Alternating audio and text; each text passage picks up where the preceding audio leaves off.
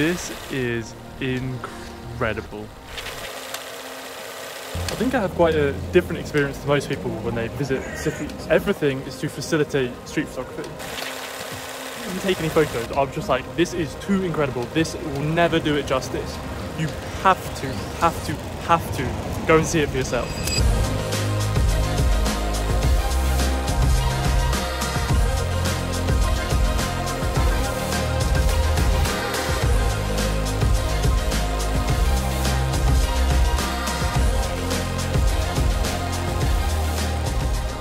Gang, good morning. We are in the second best city in the world, Rome.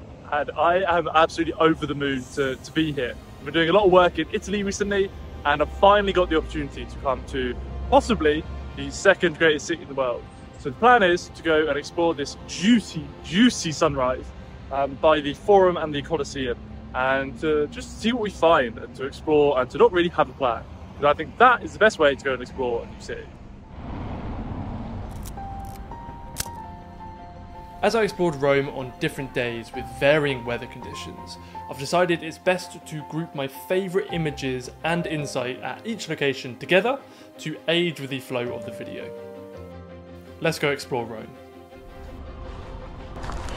Gang, it's moments like these when I am just so gassed to be a photographer. This is incredible.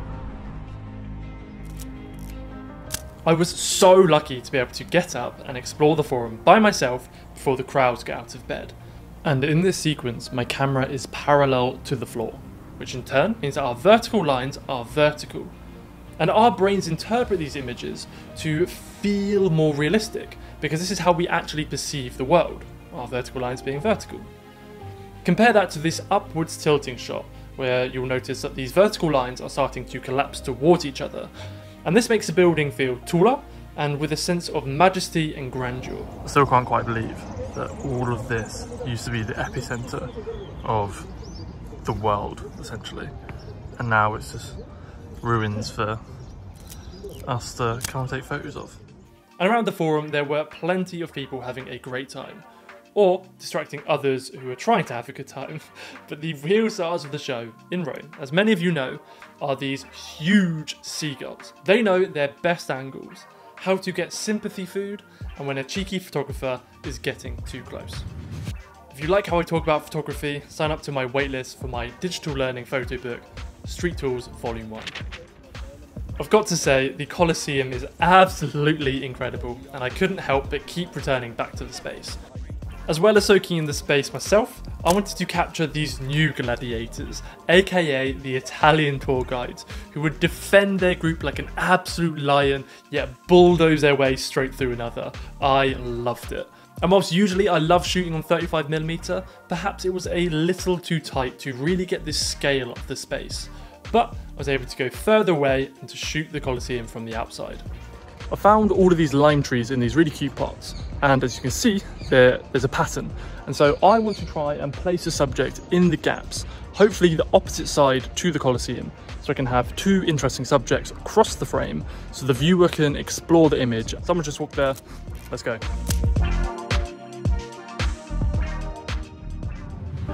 I love finding these pockets of light that are popping through different windows, so you can get nice silhouettes around here, which then creates separation between the subject and the dark background.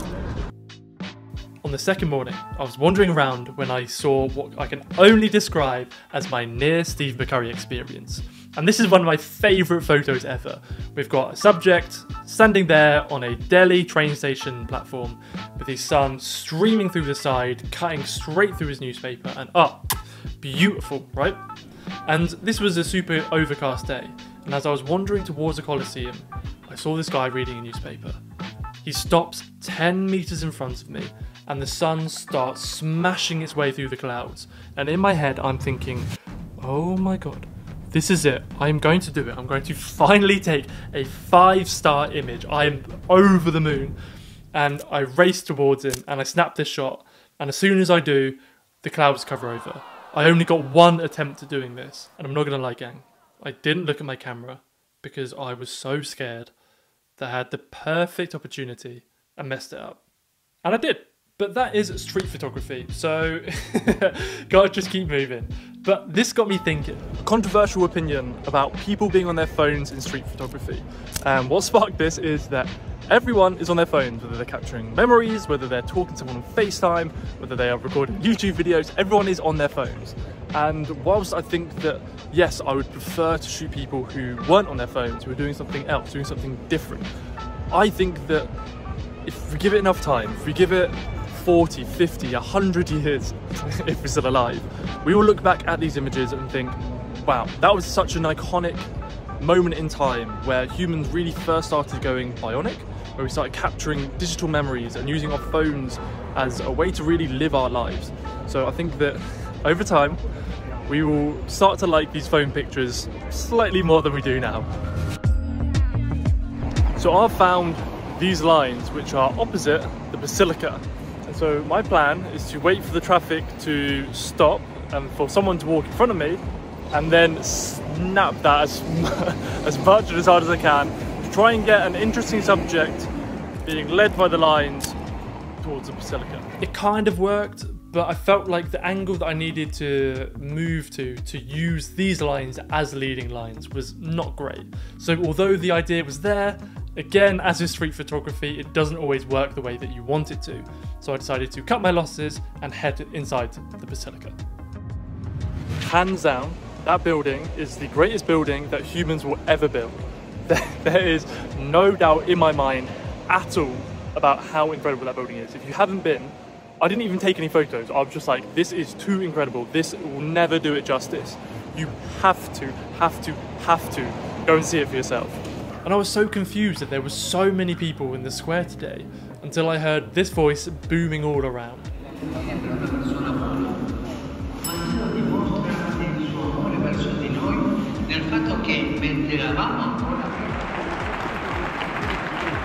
With so many people leaving, I wanted to tell the story of an unidentifiable mass of people moving, and I thought that the best way to do that was to use a slow shutter. And bear in mind, although I've got a few kind of usable images here, the slower your shutter speed, the lower your hit rate of usable images becomes. So you need to take far more images than you think in order to get a few that you can actually use. As I'm sure many of you can relate to, you have different ideas and thoughts that kind of are always circulating in your head, right? And I always think about this frame from this book of drawing competitions in comics. And I love it because it feels like you are in the mind of the character closest to the viewer and they are thinking about the scene behind them. And this image here is a poor execution and composition of that. I probably needed to get a little bit closer and I probably needed something interesting to be happening behind. But this is exciting because this is my first attempt and I'm only going to get better at this. And it will forever be one of my goals to take a street photo with this framing and this concept. And I feel it deep within me that I will one day shoot an image that absolutely bangs. It is only a matter of time. Castel San Angelo, or Hadrian's Tomb for the English, is a striking round building with many different vantage points to shoot and capture its majesty. And there is this classic symmetrical shot. But that's a bit boring, and I found it much more fun to mess around with scale as well as diagonal leading lines. And also, because of the crazy footfall on this bridge, I found myself hunting for moments and coincidences. So I've been here for absolutely ages because I'm trying to get someone mimicking some sort of like hand gesture where their hand is up and flat against this statue. So I think that'll be a really nice comparison and quite a nice coincidence. But I've been waiting about 15 minutes and not had a single image come close. So here is what I've shot so far.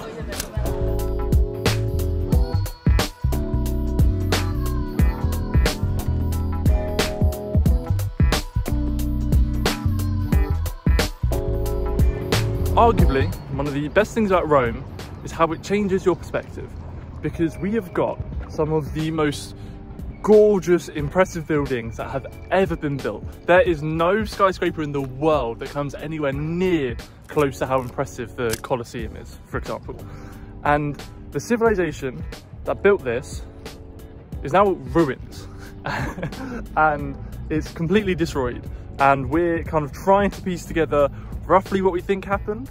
And this is such a freeing thought that we don't know any of these people, that at the end of the day, the individual doesn't really matter. And so although I've got goals and ambitions to really grow this YouTube channel, and I've got goals and ambitions for my personal life, my challenges and my pain points aren't actually that big of a deal, because when I die, none of it really matters anymore. And that to me is so freeing. It relieves so much pressure, and all of a sudden you're like, okay, well, if my life doesn't actually have that much meaning, I can then spend my time really doing the things that I want to be doing. And that to me is absolutely incredible. I love that. Probably my favourite building is the Pantheon, which is hidden down some unassuming Roman streets. And the temple structure on the outside, whilst it's beautiful, is often obstructed by those who are trying to attach their self-worth to said beauty. However, inside, this is where the real gold is.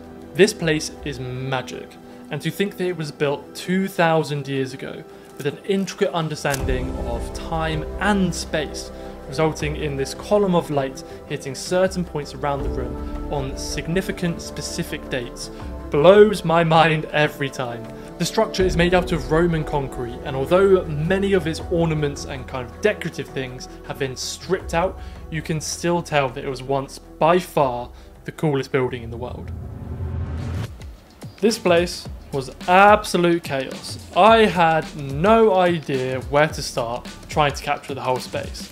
And so I decided that it was going to be easier if I started focusing on the details, the smaller stories, individuals' moments, moments between couples, moments that are usually overlooked, and funny coincidences. And there were so many stories to be told.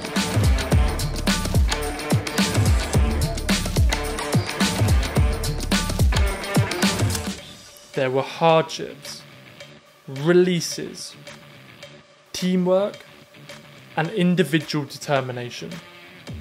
And to top it off, it would be wrong of me to not shoot NYC inspired street photography using this beautiful backlighting at this crossing. I think my experience of travelling to new cities is very different to most people's, because I absolutely prioritise street photography. And that's not to say that you should, but when I'm out and about exploring a new city, I'm by myself and I'm making deliberate choices that allow me to spend more time on the street. Whether that's I'm choosing simpler food, so I can grab it, go, get out, and I'm not making a big deal of it. I'm not drinking alcohol, I'm not eating ice cream, even though I probably should, and a lot of people would disagree with my choices. I think that this allows me to get more reps in, allows me to shoot more photos, to be more creative, and to be doing the thing that I really want to do. And if you're wanting to be more serious about your street photography or just photography in general, it may be worth considering, how do you start putting in more work? How do you start getting the reps in? How do you start prioritizing your bigger goal? And again, that's not to say that everyone should, absolutely not. A lot of people just find photography is a nice hobby. But if you want to start taking better photos, getting paid for photos, being a top level photographer, which is what my goals are, then yeah, you've got to make some sacrifices somewhere, because you can't do it all. I wanted to capture the smaller details of local Romans and their day-to-day lives. So I explored Trastevere for about an hour or so as I drank my morning coffee.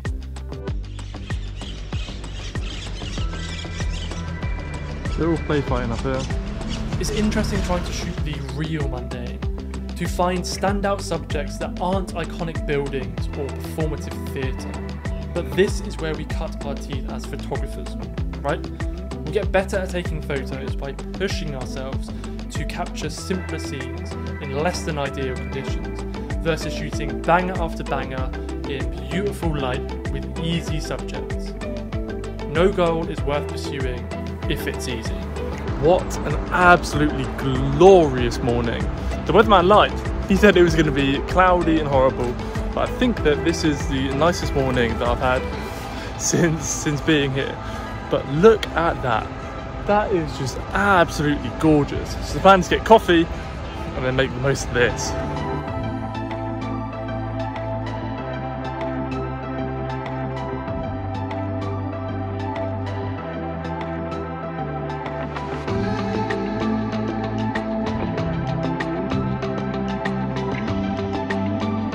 I am so grateful to have got up this morning because I was thinking about just staying in bed. I've been getting up super early these last few days. I was like, no, I'll get up, go out. But that is gold.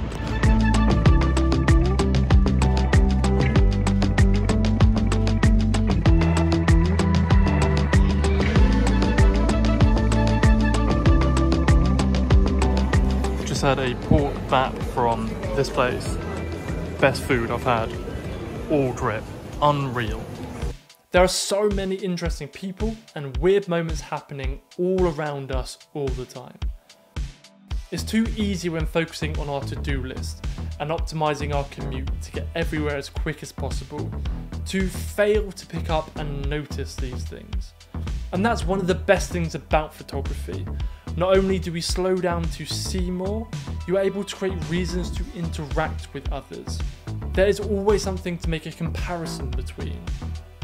Some simple things to enjoy, a coincidence to notice, and a camera allows us to slow down and to take in life.